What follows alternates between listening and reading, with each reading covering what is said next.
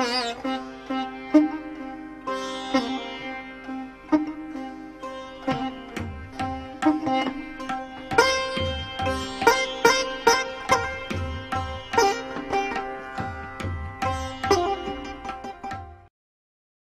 start this discussion of the philosophical basis for an African curriculum with a number of initial statements. Being born in the United States of America, I know that the United States itself was born with two birth defects. One was the genocide of the native peoples, and the other one was the enslavement of the Africans. It has acquired over many years other defects rooted in the large gap between propaganda and reality, what people say or what they write and what they do. It was necessary for Europeans in the United States, and even those in Europe, to attack Africa at the very core in order to advance a curriculum of European supremacy. Else, neither enslavement nor colonialism were possible. But we have been the negation. In the United States, the black population has been the negation to the negation of our history. And so we have overturned the comfort of the racist by questioning their morality and their facts. This has been the long struggle. I wrote a book some years ago, 10 years or more, called the African American History, an Odyssey or a Quest for Liberation, which has been, of course, the principal myth of the African population in the United States. On the other hand, Africa, the continent, and the nations in it, represents the original home of the human species. Africa is where Homo sapiens learn the elementary responses to each other and to the environment. And humans lived in Africa for 2/3 of the time that Homo sapiens have been in existence. It is easy to say that Africa is not only the home of the mother and father of humanity, but the home of the mother and father of civilization. The oldest math calculators found in the world are found in the Lebombo bone in Swaziland. 28,000 years ago, the Africans began to mark the period of women. In Congo, the Isonge bone, 20,000 years ago, represent the second of the oldest mathematical calculators that we have in human history. So this is to set the tone for this discussion, which I hope to cover many aspects of the trouble with understanding Africa, because by virtue of Europe's engagement with Africa at a very negative level, it has also impacted and affected people throughout the world. Even in Asia, I see the same experience. That is the experience of Europe having colored the minds of Asians regarding Africa. This is why, for example, a gentleman gave me the other day, 2 days ago, a list of religions in the world, and there was no African religion listed. And that is because simply one assumes that there are no African religions. And we assume that by virtue of the white racist supremacist attitude that was launched against Africa at the very beginning to assault and attack the humanity of African people. Otherwise, this notion of the enslavement of Africans would have created many psychological problems. In fact, it did and still does. The main trope of the imperialists and European supremacists was colonization of information. It's not just simply the colonization of people and territory, but of information about that territory. Africa, in order to establish a proper curriculum, must resist this tendency even more now that our curricula, when you look at the curricula at all of the universities, you see the same imitation, the same repetition of Europe. So that it is rare, and I've lived in Africa, traveled throughout the continent, trained the first journalist after the Chimurenga in Zimbabwe, and yet I have never seen an African university in Africa. And I'm sure you have Asian universities in Asia, but we don't have African universities in Africa. We have imitation European universities. And almost all of the ones that are considered great and good are basically copies of European universities. So the issue with the curriculum in an African university must be one that starts at the beginning. We may have to reconstruct entire universities. And we can do this, but we have to have the will to do it, and we must know what we are doing. Let me just tell you where we must start. We must start with chronology. That is essential. We must start with chronology in African universities. We must understand that Nubia and Kemet are to Africa as China and India are to Asia and Greece and Rome are to Europe. You have to start there. If you do not start in an African university with Kemet, which is the African name for Egypt, Egypt is the Greek name for the land. If you do not start with Kemet and Nubia, you cannot start properly with an African curriculum. It does not exist. Because what we find in Africa is that most of the universities start with Greece. But this is problematic. 2,500 years before this era, 2,500 years before this era, the Africans had completed the building of the pyramids. 2,500 years before this era. That's like almost 5,000 years ago. The pyramids were up. In 2,500 BC, if you use that designation, there was no Greece. It didn't exist. 2,500 before this era, there was no Rome. It did not exist. So why would an African university start its curriculum from the Greeks? You know, you think the Africans were waiting around for the Greeks before they built the pyramids? You know, people waiting say, you know what, the Greeks are not here yet. We can't do anything. We have to wait till they come. And when they come, they will give us some wisdom and knowledge and teach us geometry. No, that is not the story. The story has to be that at the very beginning of the history of the African civilizations, African people on that continent itself had already, by 2,500 BC, finished the last of the great pyramids. They're up. Started around 2,900 BC, but by 2,500 they're finished. There's no Greece. There is the Chinese dynasty of the Xia. There's Harappa and Mohenjo-Daro. There's Nubia. There's no Greece. It does not appear. It appears in 1000 BC when we hear the first voice of intelligence from the Greeks. And that's Homer.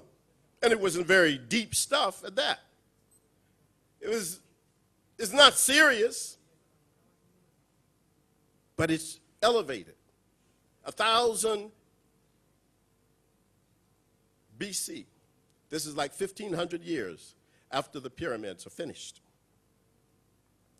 So then you get Homer.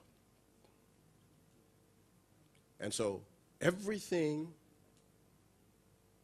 starts now. This is a false chronology. It's a very bad.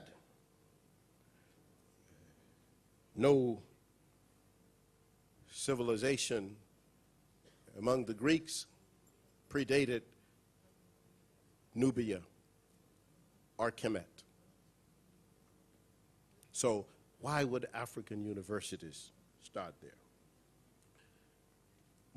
There's more literature written in Africa.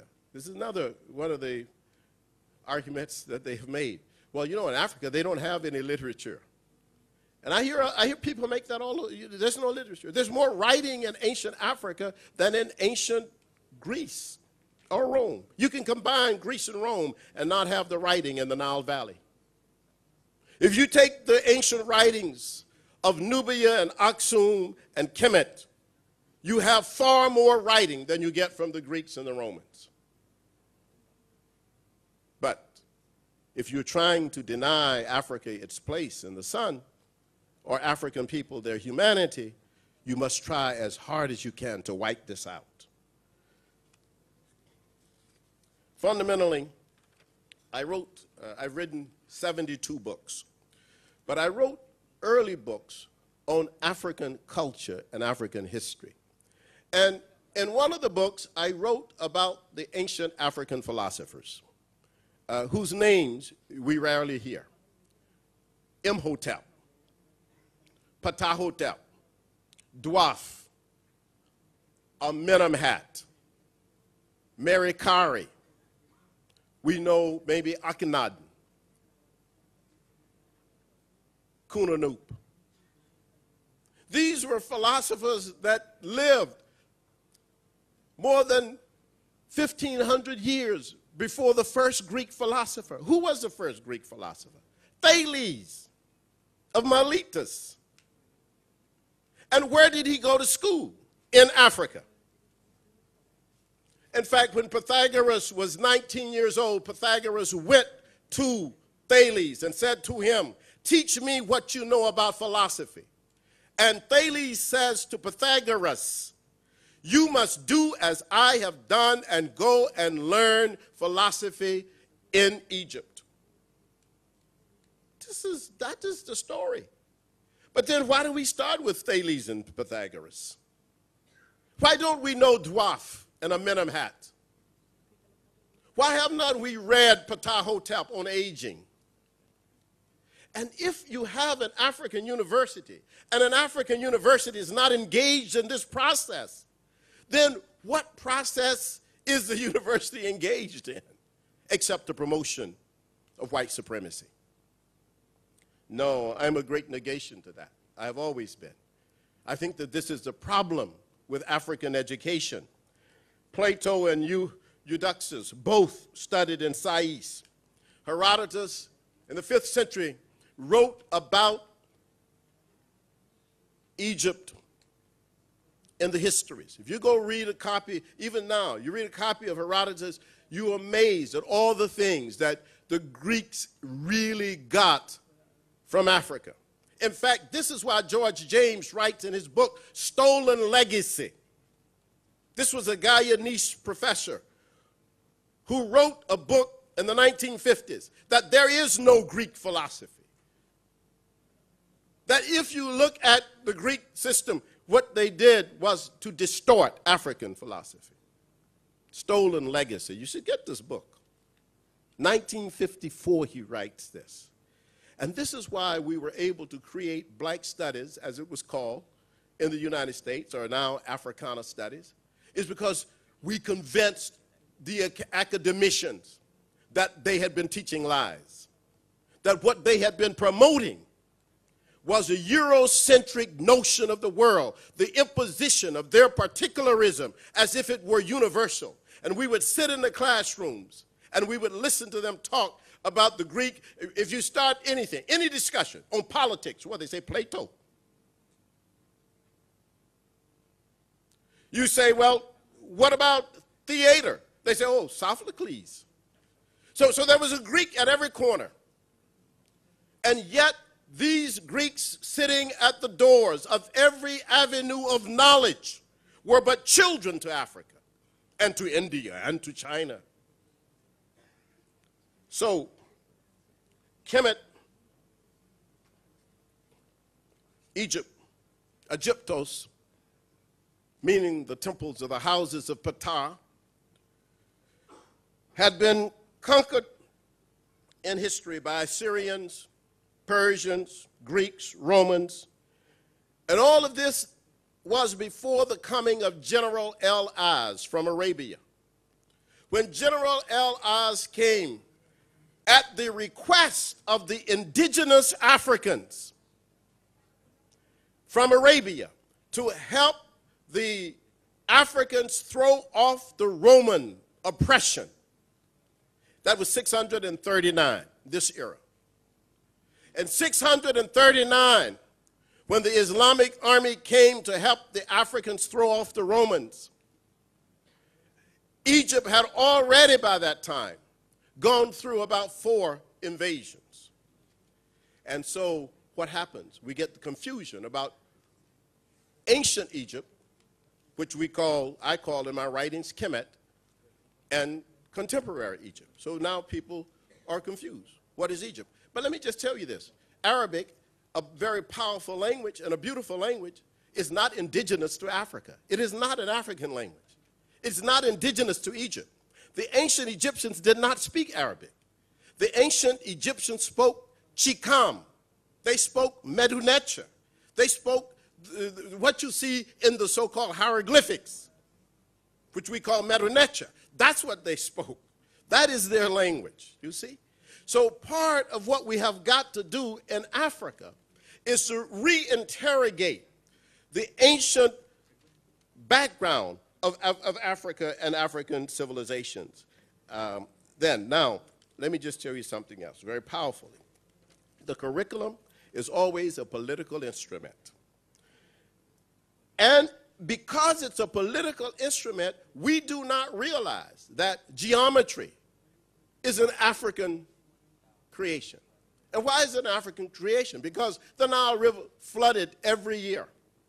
And when the Nile River flooded, in order for people to know exactly how much land they had, how big their farms were, they had to have rope stretchers to measure the earth so that when the flood had subsided, they could go and give you the same amount of land you had before the flood came.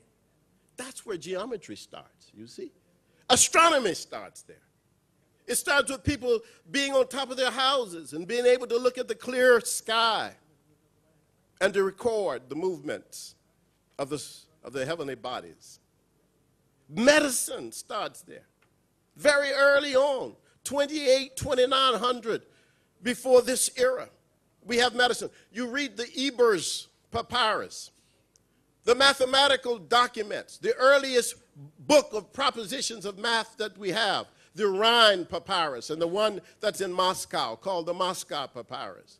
These are early African books. But if you're in an African university and you have no understanding of this, then you cannot create a foundation. There's no platform for you to develop any kind of the sciences or the arts and humanities.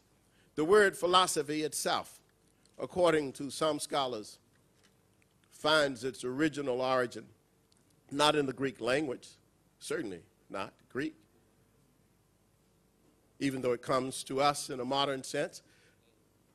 At least in English, people say philosophy means lover of wisdom.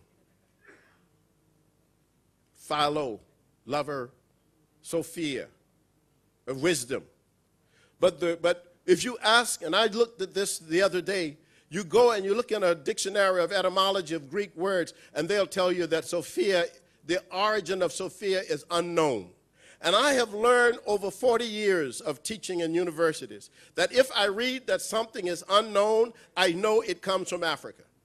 I have to go look, because otherwise, if they say unknown, they're only talking about, we don't know it in Europe. So you have to look elsewhere. You can't assume that this word is coming out of the Greek language. And it doesn't. Sophia, 2052, before this era, on the tomb of Antef II, the great pharaoh of Egypt, you find the expression Seba. In English, S-E-B-A, Seba. And it talks about the wise, The philosopher gets up early in the morning, reflects in the gardens. The Seba, this word Sophia is derived from Seba. And this is why so what they have always told us is that Africa, there is no philosophy. There's wisdom statements, but no philosophy. The only people who have philosophy are the Greeks, the Europeans. Even the Asians don't have philosophy. They have myths. The Native Americans, no, they have tales, but not philosophy. Africans, maybe they have religion, but not philosophy. Philosophy is the rational mind. It only comes from Europe. They're the only ones who can think.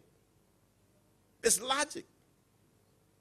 So this notion of wisdom, which in the ancient African tradition we call the Sabayat, which now we normally now say Proverbs. But the Sabayat was very ancient and basic to African thinking and culture.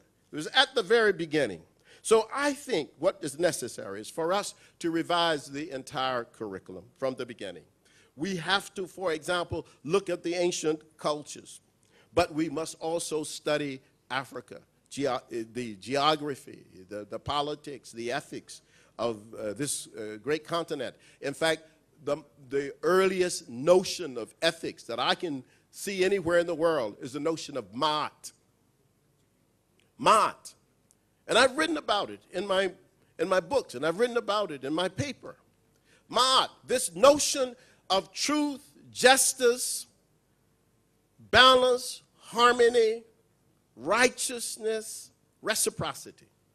This is a very basic notion because the Africans believed that at the very beginning of the creation of the world and the universe, the only thing that existed with the divine was Ma'at.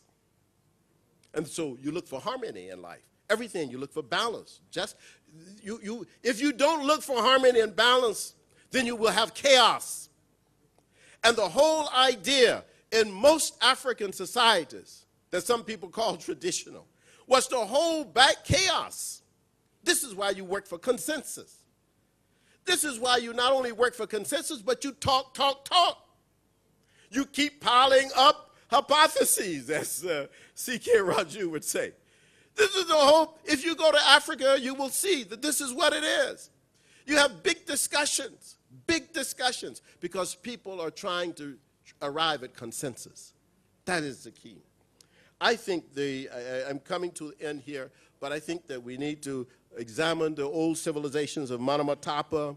We need to look at Mapungubwe. We need to now revisit the Napta Playa, which is one of the largest megalith sites in the world. We need to revisit the Eredo Trench in Nigeria, which is supposedly a man-made construction project that took more energy than the building of the pyramids. There are many things we need to do, but we need a curriculum that would create an environment of inquiry, one that reorients ordinary conversations of people toward excellence, one that would coordinate research interests, and one that would have narratives of excellence for people to follow, because I think that we can do this by dividing the categories of the curriculum into classical studies, narratives, family sciences, not social sciences, but family sciences, philosophy, law, Saku, not psychology, but Saku, Africology, and I wrote in 1980 a book called Afrocentricity. In 1987, I wrote a book called Kemet, Afrocentricity and Knowledge. I'm sorry, the Afrocentric Idea. And then in 1990, I wrote Kemet, Afrocentricity and Knowledge. In those books, what I argue is that the notion of Africology is the Afrocentric study of African phenomena. It is not the study of African phenomena, because we have had Eurocentric studies of Africa for 300 or 400 years. That's not what we're talking about. We're talking about an Afrocentric study of Africa. That's where we get Africology. That's the study of Africa, where the agency is the African people. It's not agency coming from Europe, imposing on Africa. For example, one example. You know, I happened to be traveling in China. I was given a guest professorship at one of the universities, and I was traveling around Beijing, and I went to the Ming Dynasty temples. And in the Ming Dynasty temples, I saw a legend written on a historical piece that came from Changhe. Now, I never heard of Changhe. Nobody ever told me about Changhe. But Changhe went to Africa with 1,000 ships 100 years before Columbus came from Europe to the Americas. But because the way curricula are structured and the way people study knowledge is by the imposition of Europe, what Europe did becomes important, but what the Chinese and Africans did together, that's not considered important or part of the curriculum. You see what I mean? So that's what we need to reinterrogate. We need to revisit those places. And then finally, I think what we need to do is to write a revised collective text of Africa. There are no African tribes. Tribe in African, in the sense of Africa by Europe, is a pejorative term. It's not a good term. It's not a positive term. And Europe didn't intend for it to be positive. That's why they call African kings chiefs. You see, but in Europe, they don't call, I don't care how small the kingship is, he's a king. But in Africa, he's a chief. And so this notion of we've got to revise everything, almost everything Europe did. You've got to look at it and examine it. You can't, if you go around saying you're a tribe, then you have to ask yourself, why is it that the French don't call themselves tribe? And certainly, you don't hear the Germans calling themselves tribes. Now, sometimes people say, well, you know, back in 200 years ago they did, but they don't do that now. They say German people. They say the French people. So I always tell people, Yoruba people, Nubian people, Wolof people, you see, Sogo people. These are Zulu people.